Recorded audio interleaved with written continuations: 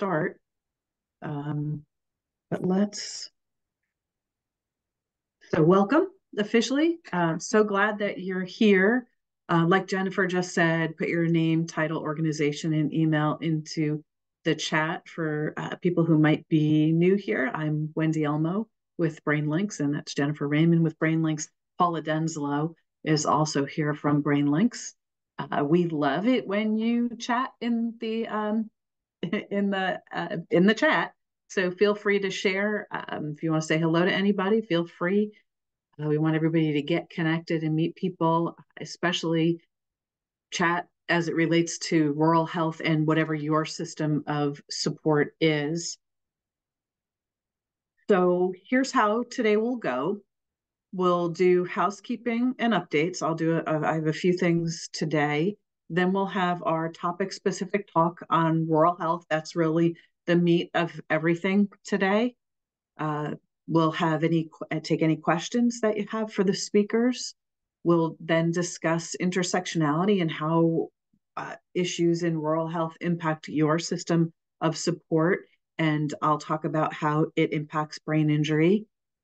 And then we will talk about ways to make systems change. So please, these are better when everybody is willing to talk. So please share, ask questions, share issues that you've had, and then we'll have a closing, we'll have a survey. So on to the housekeeping. I just wanted to bring this back. This was a slide that I showed in the beginning based on everybody's answers to the question, what do you hope to get out of this? What do you hope to get out of being a part of Tennessee Brighter Futures? And if you look, a lot of them are related to resources. So we have like homeless resources, brain injury information, that's really probably resources, information about them, training resources. So had we just put them all under the same thing, resources would have been real big, right? Because the bigger the word is, means the more people said it. So we're so happy that that's what people are looking for, because that's what we've been able to provide with all of these. And from each meeting, you get what we call resource pages on that topic. So look for those afterwards, and I'll talk about those again in a minute. So you should have gotten the chronic pain resource pages originally sent by Jennifer if you're searching your email on July 17th, but right following that meeting. And please send those pages out if you haven't already. Put them in your newsletters. If you feel like sharing in the chat one thing that you learned from that meeting or how you shared that information, we really want to know how you've shared it. Again, I'll talk about that in a minute.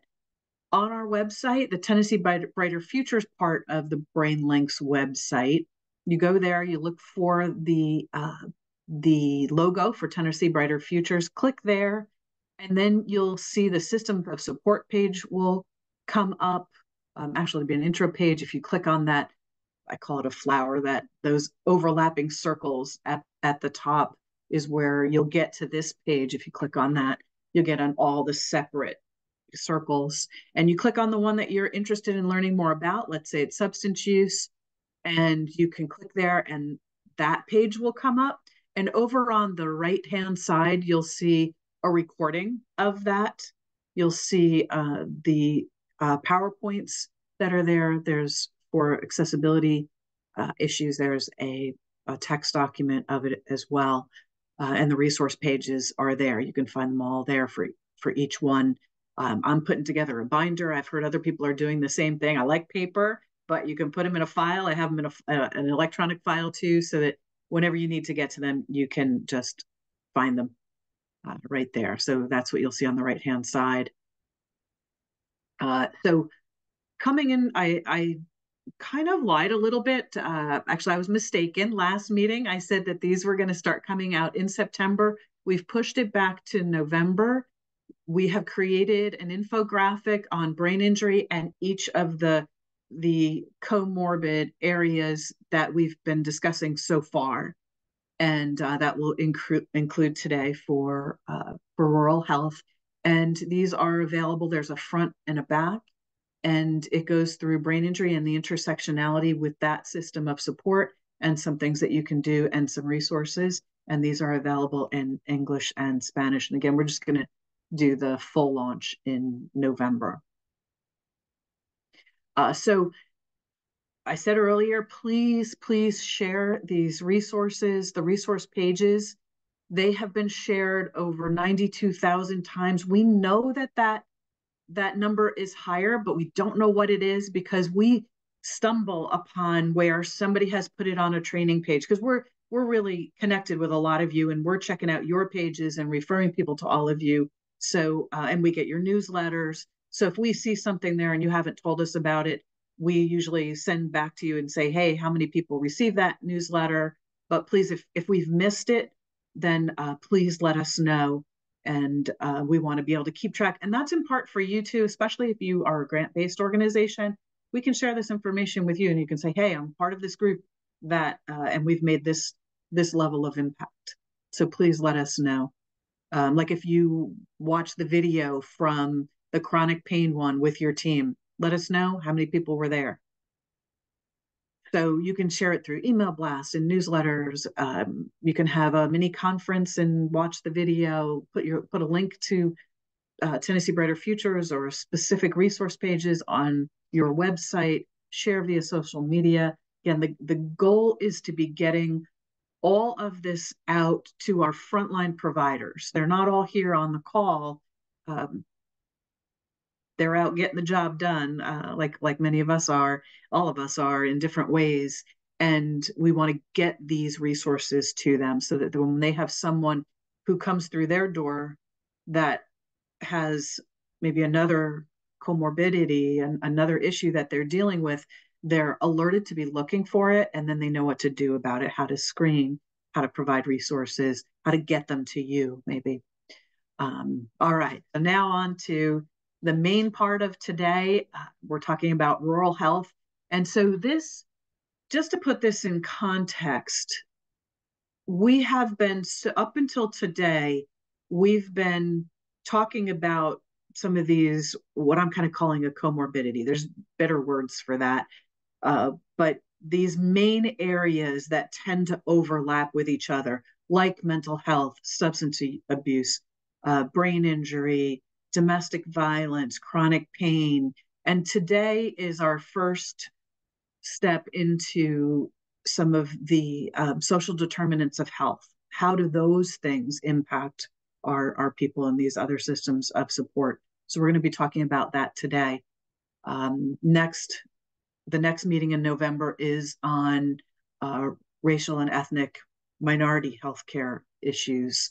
That'll be another social determinants of health area. So our presenters today are Dr. Tamara Chavez Lindell, from the lead epidemiologist from the Division of Health Disparities Elimination, the Tennessee Department of Health.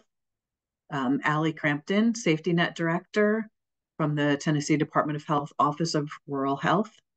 J.C. Worrell, the Executive Director of the Rural Health Association of Tennessee. And then I'll come back at the end to give you an overview of the Tennessee Charitable Care Network. They're not able to be here today because this is the last day of their annual conference. And you'll see the other, the groups that make up this rural health group system of support. So without further ado, I'm going to just yes, and a special shout out to Mindy Goff of the Office of Rural Health, who wasn't able to be here today, but helped us to put this together today. So in one moment, this is believe we're already recording. We are. Excellent. Okay, so I'm going to hand it off to Dr. Tamara Chavez Lindell, and you can take it from here. Great. Thank you, Wendy. So for future reference, everybody just calls me Dr. T. That's a whole lot easier than going through the big, long, hyphenated double last name. Hitting people with that double barrel is quite a lot sometimes. So let me get my screen shared here, and we'll see if we can get this going. All right.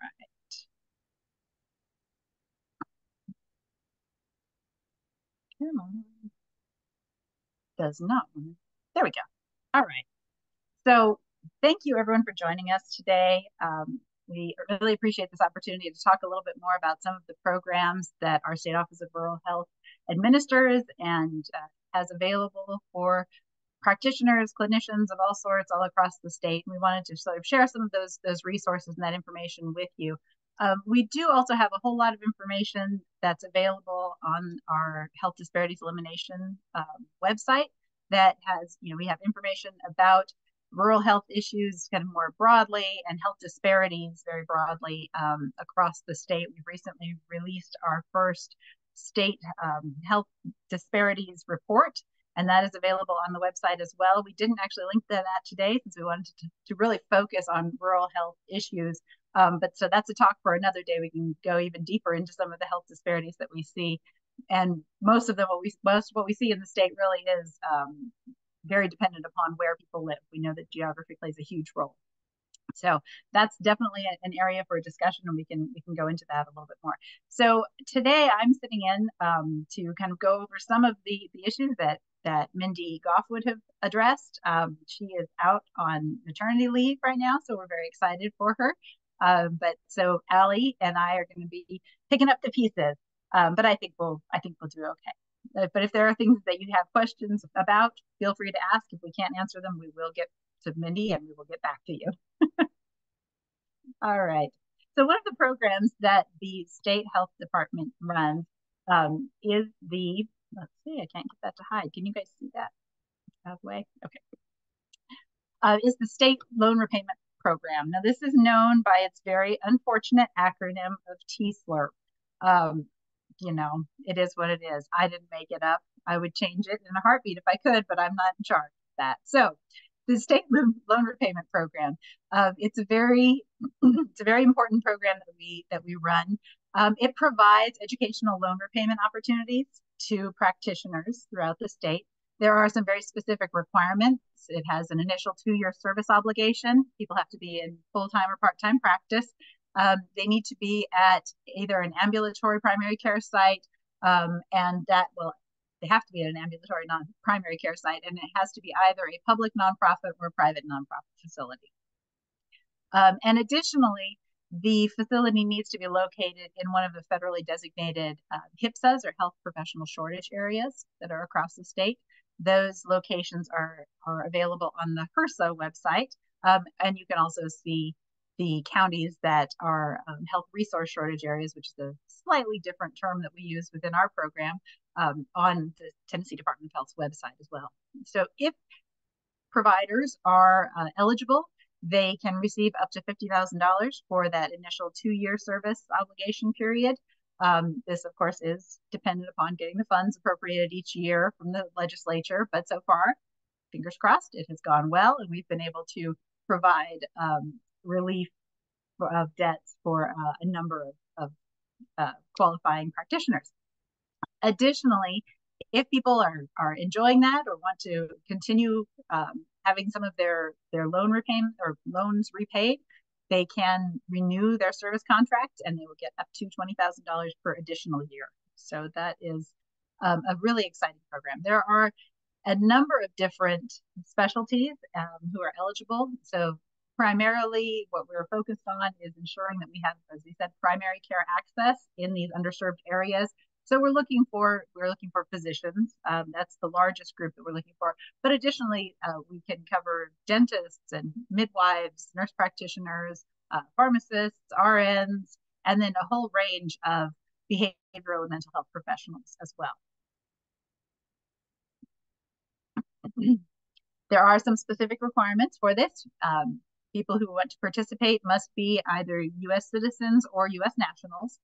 They have to be licensed to practice in Tennessee currently, and they need to be working at an eligible site already or have already accepted a position that will begin within 30 days or 60 days, of when they submit the application. So they have to be either already working or just about to. These funds can only be used to repay qualifying educational loans. And as we said before, they have to commit to a 2-year period of service initially, working either full or part-time. And of course, the reimbursement amount is contingent upon the number of hours they work per week. So there are also some requirements for the sites that they would practice at. As we said, they need to be ambulatory sites, either public or private nonprofit primary care sites. But additionally, the sites have to sign and say that they will support a practitioner involved in the program. They have to confirm that they provide primary care services. They have to provide proof that they are within a federally designated HIPAA area.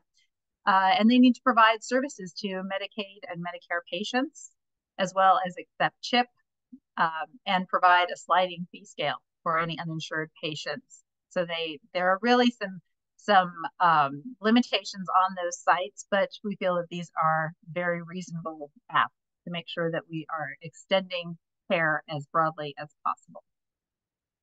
If anyone is interested, the application cycle will be starting up this fall. The exact date is still hanging out there a little bit. We're waiting on a few more tweaks to the application process, but that is anticipated to happen in November. So you can keep checking back. The website is available there at either the shortened website or through the QR code. The applications will be due in early in 2025, probably in January. And then the selection process, the review, making sure that all of the documentation that's necessary has been submitted before those contracts can be processed. And then once that goes through, people should be able to start receiving their repayments sometime in mid-spring. So if you have additional questions specifically about TSLRP, our contact is Denisha Maddox, and she is more than happy to answer lots of questions, and we can put you in contact with her as well. All right, so let's see. The next one that we have is the Conrad 30 or J1 Visa Waiver Program. So this is a program that occurs all across the United States. It utilizes physicians, foreign medical graduates who come to the U.S. on exchange visitor visas. And this allows them to then participate in either work or study-based exchange programs and stay here in the United States.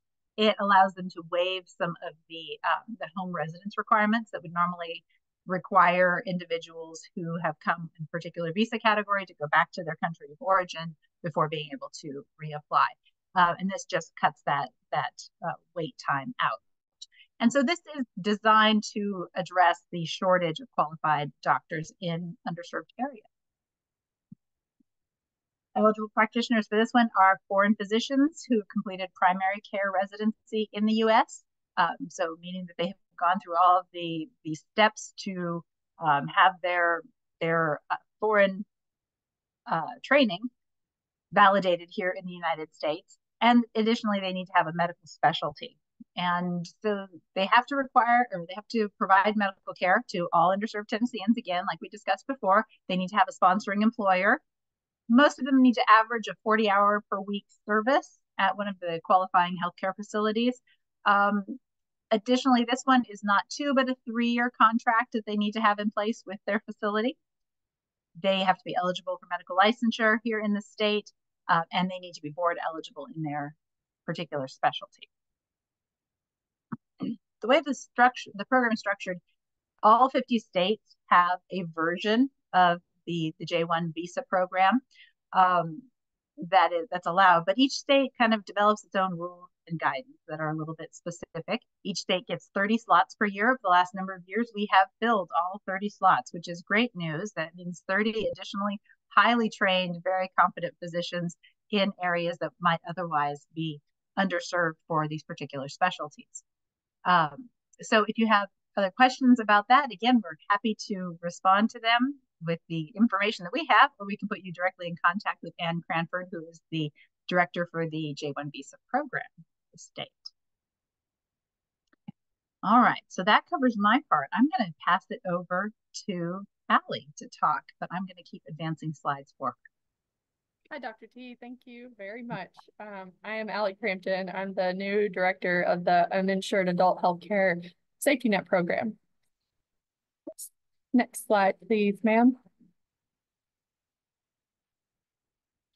So the Safety Net Program is basically in response to lack of insurance across the state. It kind of tries to fill in the gap of the other programs where TennCare, Medicare, Medicaid, where those might be lacking.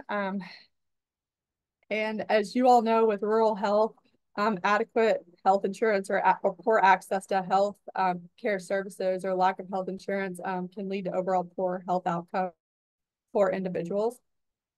So specifically for safety net, right now we are trying to do a RFP, a request for proposals or grant applications to for the next round of applicants to highlight the counties that don't have any safety net providers, and majority of those counties happen to be rural. So that's how we are trying to assist with that issue there. Next slide, please. This is just a graphic from our FY23 Safety Net Annual Report, the uninsured adult population proportion of the United States versus Tennessee. And I think we all know here that Tennessee runs above average compared to the national average. So yes, as stated before, I work for the Tennessee Department of Health. The State Office of Rural Health specifically is where the safety net program is administered out of. It helps provide funds to providers to see patients who are uninsured adults in the ages 19 to 64 who live in Tennessee. And that just shows that they're like not even a proof of residency, but that they are at a location in Tennessee, or that they do live in Tennessee. A lot of our locations, not a lot of them, some of our locations treat homeless individuals. And for those individuals, the residence or the location is actually that clinic. The services that are provided are done by FQHCs, the Federally Qualified Health Centers, and CFBs, our community and faith-based clinics.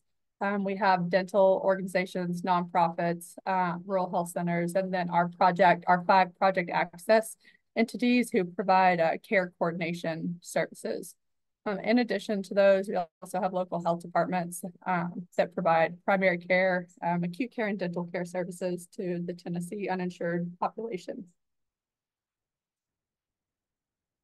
This is a more visual representation of the funding. So the uninsured adult healthcare safety net funds, when it's appropriated or given to us by the legislature every year, is divided between the Department of Health and the Department of Mental Health and Substance Abuse. And that funding is separate from us, and that goes towards behavioral health services that include, but are in addition and extra, I guess, to normal primary care behavioral services. And the services that we see for our primary care providers, they can do a few behavioral health things, but it's primarily just the goal is to have funding for these providers and set up a continuity of care, if you will, so they have somebody to see at least twice a year.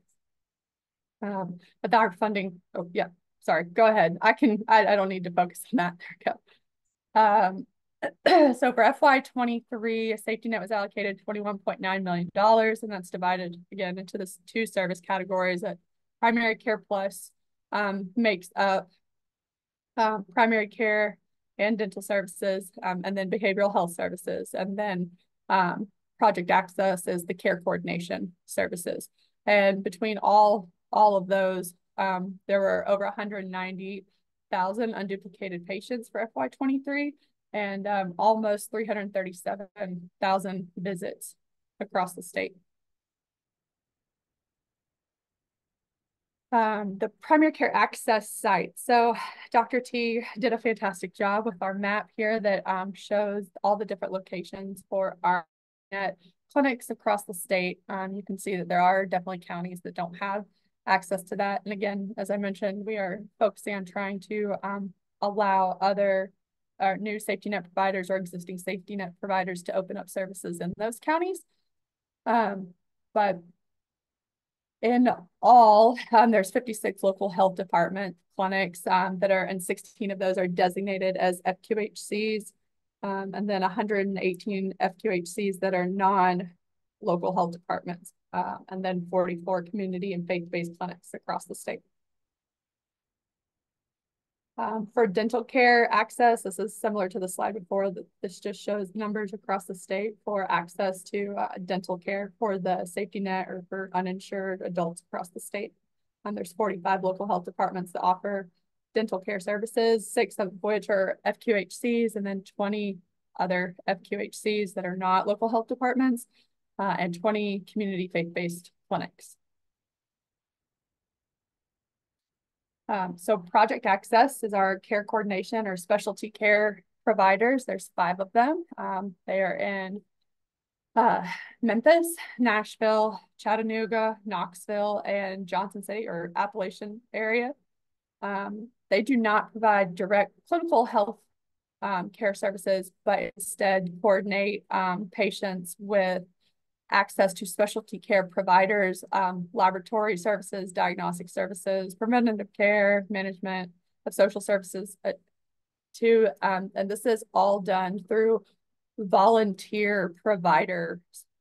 They sign up to say that they will do a certain number of hours or clinic hours in return for continuing education credits. So they provide the specialty care that maybe a normal primary care provider could not provide.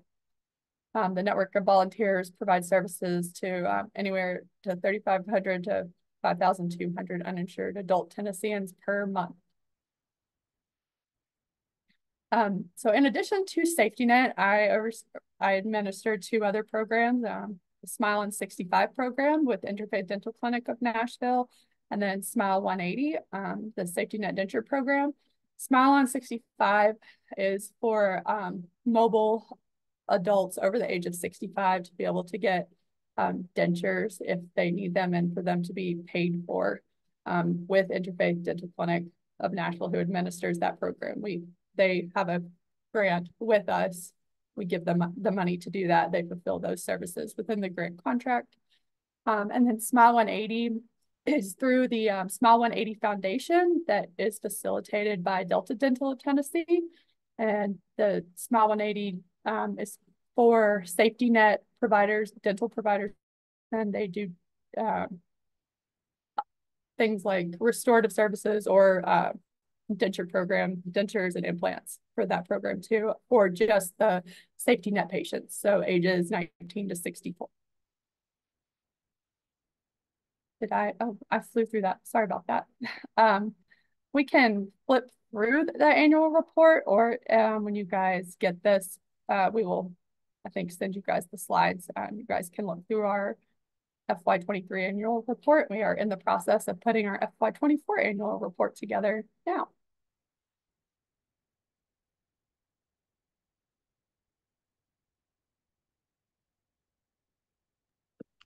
So as Ali said, we have a wide range of services that are provided, as you kind of see, and I know we went through a lot of those really quickly, but we are more than happy to answer questions about any of those programs or, point you in the direction of how to get hooked up with those resources, how to sign up if you want to be either participate in the T-SLRP program for loan repayment or participate as a provider, or simply point your figuring out where to point your clients if they need some of these services. So with that, I think that covers all of what we had today, but we're happy to stay on and discuss. Thank you. Thank you. Thank you very much. And thank you, Ali, for that kind of diagram of the safety net, because when we were planning all of this, I said, oh, well, our folks will know about the safety net from our talk on substance abuse, and Dr. T and Mindy were like, no, that's a little bit different. So it was nice to hear this other side of it. It's one pot of funding from the legislature that's distributed between the two state departments, but yes. 2 different safety nets for different reasons. Yes, ma'am. Thank you. That was helpful. Anybody have any questions at this point before we switch to JC? All right. So now, JC, if you'd like JC Warrell, if you'd like to share. Okay, let me get my screen share here. Share. Okay. Well, good afternoon, everyone. So glad to be connected with you. I feel like I've been hearing about this work for a long time. We've got Destiny Shaw, our membership coordinator, on the call. She's been participating, but really glad to connect with you and share resources. Wendy, thank you for sharing that slide about what members are wanting, because that's kind of how we structured. So it makes me feel a little bit more confident going into this. I'm JC Worrell, Executive Director, Rural Health Association of Tennessee. We are a nonprofit membership organization with more than 800 members across the state. That includes school health coordinators. So fun fact, Tennessee is the only state that funds their own coordinated school health program. Other states are connected with CDC funding, and Rural Health Association was really instrumental in getting them up and running. So that's why they're a large part of our membership. Of course, we've got hospitals and clinics, mental and behavioral health providers, community-based organizations. Anyone that cares about rural health can become a member of our organization. Our mission is to lead the way to a healthy tomorrow throughout Tennessee. We do this through partnerships, education, advocacy, and resources. Our policy priorities are member voted and inputted. So the last survey we did, these are the things that rose to the top: increased provider rate reimbursement, uncompensated care reduction, Medicaid expansion, expanded uninsured adult safety net eligibility. So really glad to hear some progress is being made there.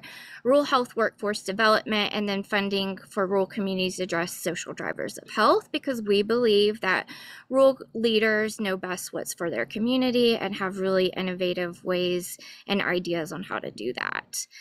I'm just going to really quickly run through some slides, paying attention to the time here. So I'll talk about some access to care in Tennessee. Really quickly, I've got some maps for you as well, and then cover a few of our programs: our Rural Community Opioid Response, Tennessee Community Compass, which is a partnership with TennCare and findhelp.org, and some resources and events. So one of the questions I get asked a lot is, what is the definition of rural? And that is pretty complicated. Tennessee has its own definition that focuses basically on if you're not in Shelby County, Davidson, Hamilton, Knox, and Washington. I'm guessing that's Johnson City, probably Rutherford as well. It's basically considered rural. We have to use a HRSA definition, so a lot of our statistics and data will be based on that. But just an overview of kind of who's where and what in rural health. We've got actually 16 critical access hospitals now, more than 270 rural health clinics, 99 rural FQHCs, Medicare dependent hospitals, and then we've got hospitals that are in rural, they're just not critical access hospitals, and they use a different payment model. So you will get copies of the slides, so you'll have access to this, but obviously all of Tennessee's rural communities are in health professional shortage areas, whether we're talking primary care, mental health, or dental. This is a map of the community health centers across the state. So you see the counties that are not shaded in do not have a federally qualified health center. That means that the only primary care services available in those communities are our health departments, who do a great job. I've got another slide on them and the services they provide, but we know that all of those services are not provided equally. Some have different grants or different programs. So these communities here are, when we're talking about uninsured adult safety net, these are the communities that are do not have primary care provider outside of the health department. Of course, we do have our local and regional health departments. We've got the listing here of some of the slides Dr. Alvarado had shared at our conference last fall. So that kind of gives you a visual of what they do across the state. And then we've got other rural healthcare facilities that are lesser known, but just kind of wanted to show you the map. For all that we talk about rural health and the challenges of access to care, we actually do have a lot of safety net providers across the state. As far as the federal government is concerned, we do have federally designated rural health clinics. Probably less than 10 of those are nonprofit rural health clinics. You've got Vanderbilt and St. Thomas that are technically nonprofit, so they'll be able to apply for uninsured adult safety net funds. But we've got a lot of other providers that see Medicaid and Medicare populations. They also see uninsured, but obviously they're disincentivized for doing so. But that kind of gives you, in these areas, the kind of beige are your urban areas. Charitable clinics across the state. So our members are charitable clinics too in rural communities. Again, this slide shows the TCCN member location. And then you'll see that, again, that disparity in West Tennessee. It's nobody's fault. It's just there's a lot less resources in West Tennessee. So we do focus a lot of time on trying to bring grant dollars to Tennessee and supporting providers there. And then, of course, in Middle Tennessee, I think we don't talk about it enough. Those counties down there, Wayne, Lawrence, Giles, Lincoln, and Franklin, are typically left off the map, no matter what we're discussing. Moving into some of our resources, we do have a grant through HRSA, a federal agency for rural community opioid response. We've got a lot of great resources that are available and open to the public. First, over here, you can join our RCORE newsletter. This link, or you could go to our website, takes you to our Rural Health Digest, which is sent twice per month. And then there's another option if you're interested specifically in opioid substance use response there. We've also got some toolkits, a free administering naloxone training, and then Be There campaign resources. So it is Recovery Month, if you didn't know. Happy Recovery Month. We've got a lot of free social media graphics that are unbranded that you could use in your organization's social newsletters, etc. We also started through a contract with Tennessee Department of Health, and now it's kind of expanded. We've got a smaller contract with TennCare providing enrollment assistance across the state. So that hotline, that 866 number at the bottom is a number you can call if someone needs help either renewing their TennCare or looking for health insurance. We do events every month. I'll point you to our calendar page in a second so you can see what that looks like. Rural Health Equity and Language Inclusion. This was also developed out of a grant with Tennessee Department of Health. It is not linked on our website, so you all are kind of getting the insider knowledge of this. We've got some recordings as part of a webinar series, and then we also put our traumatic brain injury that we worked with Wendy and team on as well. So that is linked there. This toolkit is a little bit different in that it really focuses on language, the words we say, how we say them. So it's just a little bit different lens to topics that it sounds like you all have already been talking about.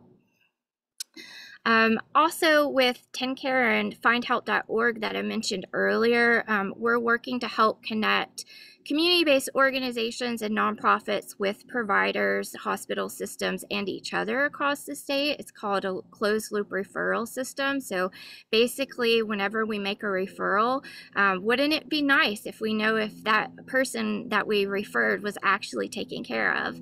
And this is basically a system that TennCare is hoping to implement that will, quote-unquote, close that loop.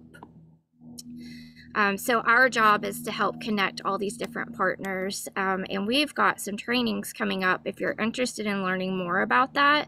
And this tool as a care coordination strategy, we've got regular trainings, kind of intro trainings and advanced trainings on how to claim your programs. If you're already listed in that, or if you're not, we can help you add that. PS, Tennessee Community Compass, if you're like, oh my gosh, I haven't heard of that, it has not officially launched. Our contract has started, and we are working diligently to help organizations get in the platform. So we are available to help, but don't feel bad if you haven't heard of this yet, because it is still not officially launched. You can go to our website for further learning and professional development opportunities. You've got the event page there. Also, Destiny does a really great job of keeping everything up to date in our newsletters. Coming up is our annual conference. We will be celebrating 30 years of rural health in Knoxville this November. This is through a contract with the State Office of Rural Health, and really great opportunity to connect with all of those different member groups. We are really unique in that, you know, a lot of associations will have like one specific kind of provider type, and we really do kind of cross over. So it's a really great opportunity there. You'll see some things, webinars and lunch series advertised on our website for rural health clinics. That's because of a specific grant targeting rural health clinics, because they've kind of been left out of the conversation in Tennessee for so long. So that's how we've got the funding. But as you'll see here, oftentimes there are topics that are relevant to other groups. And then right now, as part of our Recovery Month celebrations, we've got some webinars, Recovery in Rural. We just had one this week, was excellent. We heard from some people that have been in recovery and how being in rural can both be a support and be a challenge because of those access issues that we talk about. And then next week, we'll talk about more stigma. And then lastly here, this is a national resource, but really, really great for you if you are writing grants, if you're looking for data. Rural Health Info Hub is funded, again, HRSA, the Federal Office of Rural Health Policy. You can go to this website and you can search topics by state or by topic. There are toolkits, there are resources. I did a search for brain injury, and you'll see some of the things that come up in there. So again, it kind of gives you really good relevant data if you're looking at that intersectionality. And then that is it. Sorry I flew past, and hopefully I've left you all some time for some discussion. We definitely hope that you connect with us. Please join our newsletter, follow us on social, and then of course myself or Destiny, whose information is also in the chat, are always willing to connect with you. Thank you so much, JC. That was great. And I loved that we were hearing some things for the first time here. So thank you for sharing with us, Tennessee Brighter Futures. You heard it here. Before I jump in and talk a little bit about TCCN, I had a question for all of you in rural. So in pulling together like a picture of what are the rural healthcare issues that are out there, I heard lack of access to care, whether that's lack of access to insurance, lack of access to like programs, maybe not even having programs around. I think probably we heard increased substance use in rural areas. That goes along, JC, with your grant. Yeah, I would say mental health and substance use always rises to the top of issues our members say that they're concerned about. I think that's also reflective in the Tennessee Department of Health's Community Health Council network. They do those community health assessments, and I'm pretty sure that that's always in their top 3 of needs as well. Great. And do we also see things like increased diabetes, or is obesity an issue in the population? Anything else like that?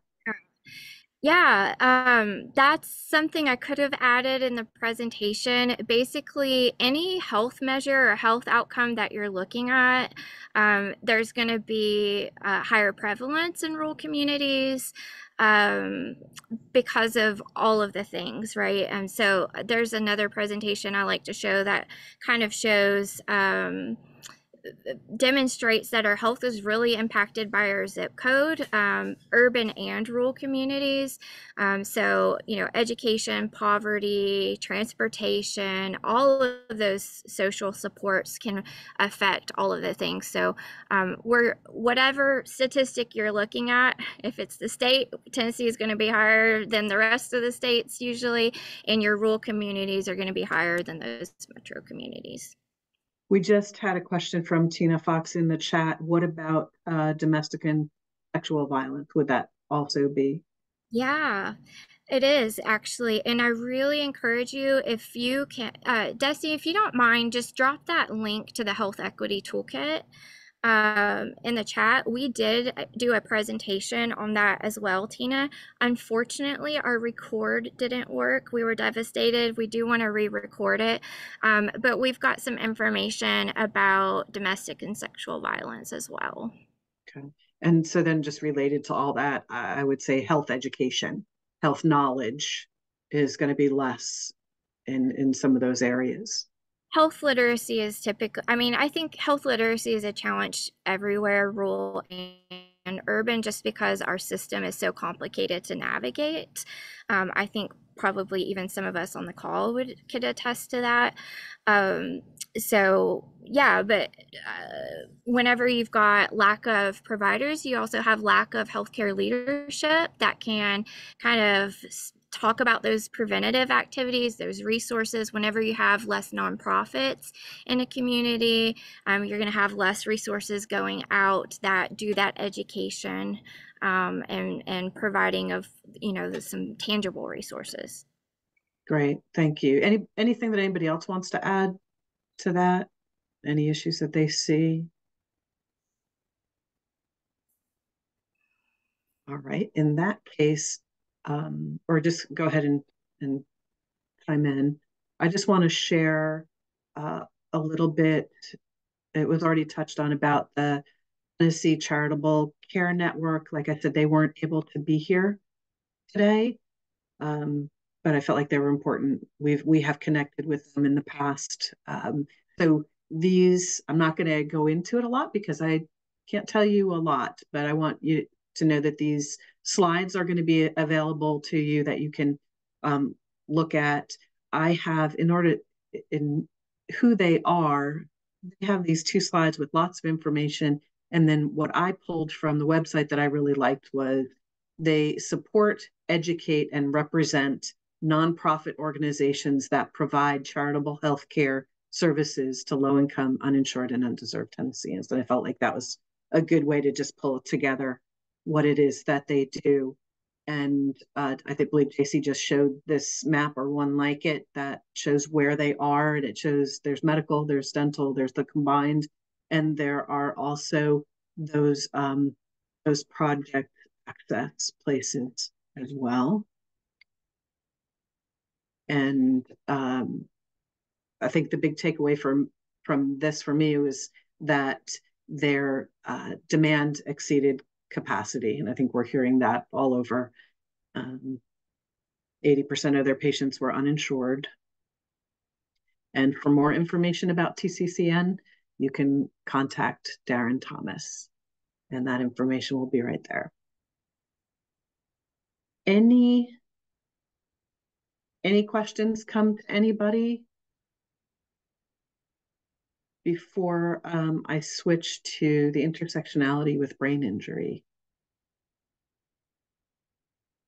Thank you for all of the links that you all have been putting into the chat. That's really helpful. Okay, so I want to talk about the intersectionality just for a couple of minutes with brain injury. So people in rural areas are actually more likely to sustain a TBI, to have a traumatic brain injury in the first place. They have more fatalities after TBI compared with urban areas, and they're more likely to have worse outcomes. They have less access to pre-hospital services, to the high-level trauma units that are often needed, to the neurosurgical interventions that are needed rapidly very often, and less access to rehabilitation afterwards, which leads into the functional outcomes in rural areas are worse. They're not getting the treatment that they're needed, the rehabilitation. Additional barriers are lack of transportation to be able to get to and from, and that's probably something that would be on that list overall, not just brain injury, difficulty paying for healthcare. And then they also see denial about the seriousness of the injury when it comes to brain injury. So not a big deal. So I think the education would play a role there. So some common challenges that we see after brain injury are going to be present as well.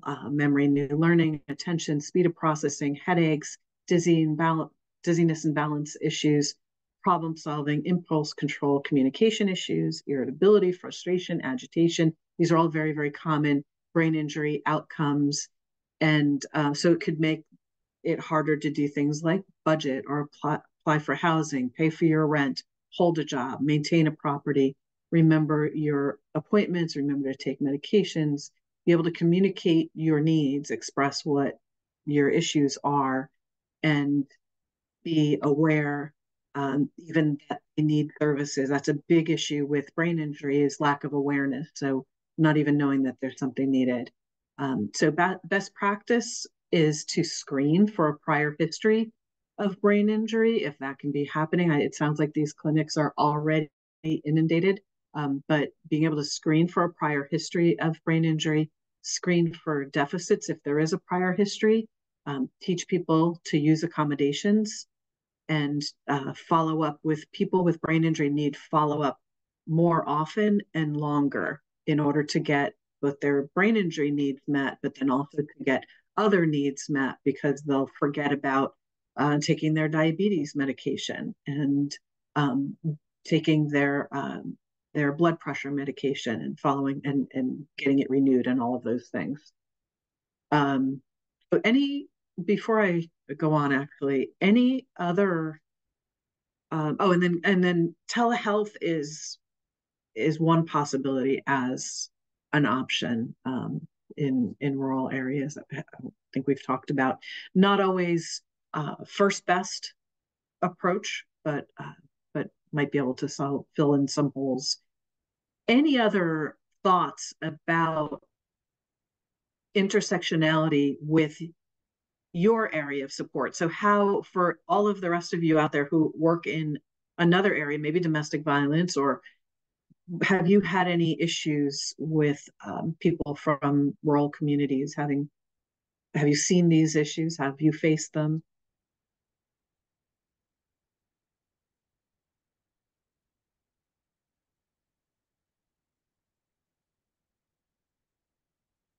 Quiet group today.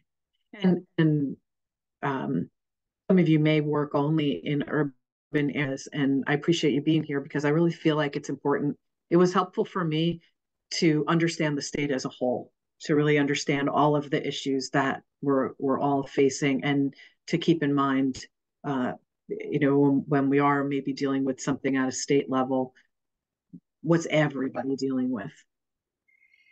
Wendy, I'll Yes. just add for the sake of conversation. I don't think I said this already, but we never want to pit rural against urban, and when we're talking about lack of access, we know that urban communities have really challenging access issues as well. When it comes to like urban providers, I know you just said, there may be a lot of urban providers here. I just want to stress the importance of our urban providers to our rural communities. Since we don't have those access to resources, rural people will be seeking care in urban centers. We know that, especially for specialty care.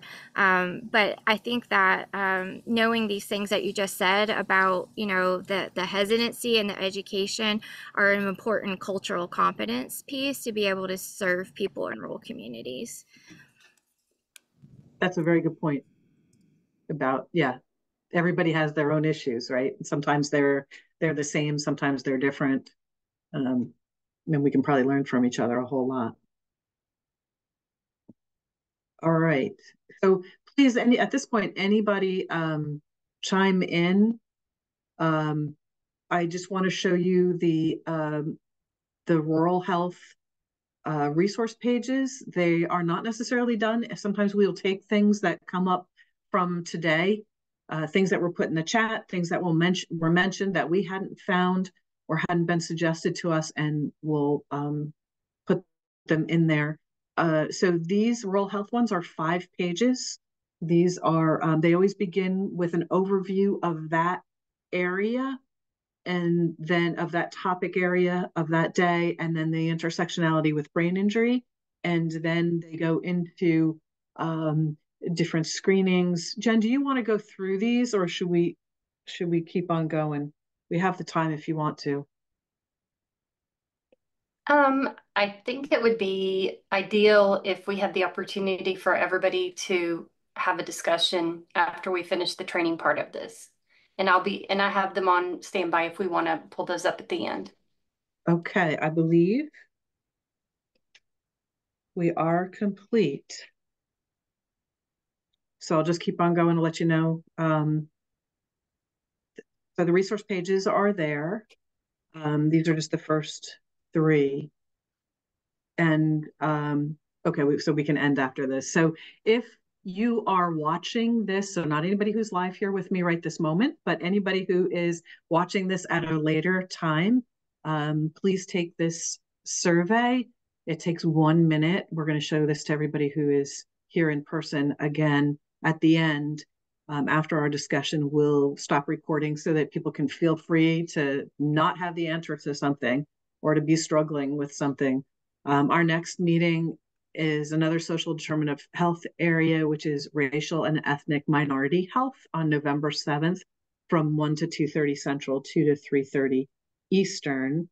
And we can go ahead and stop recording there.